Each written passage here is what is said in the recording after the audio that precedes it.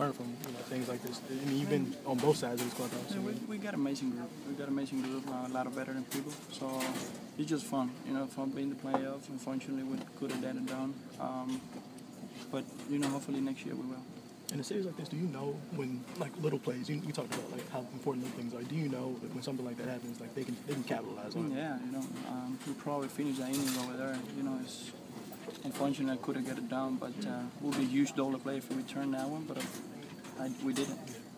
So kind of like the other night when they don't turn the double play with Pedroia and you guys wind up winning that game, and that kind of becomes a theme in the series because it happened a few times.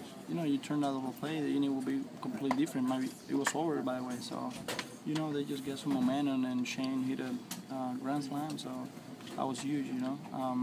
Feel bad, but I got to continue to turn the page and move forward for next year. Is that one of those plays that you'll see over and over again in your dreams?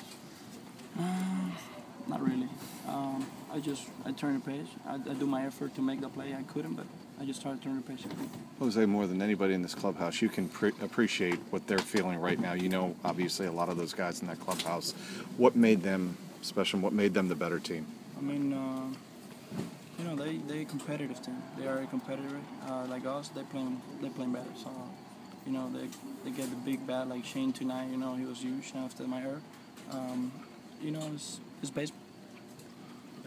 Can you talk a little bit about the play? I just kind of came in at the end.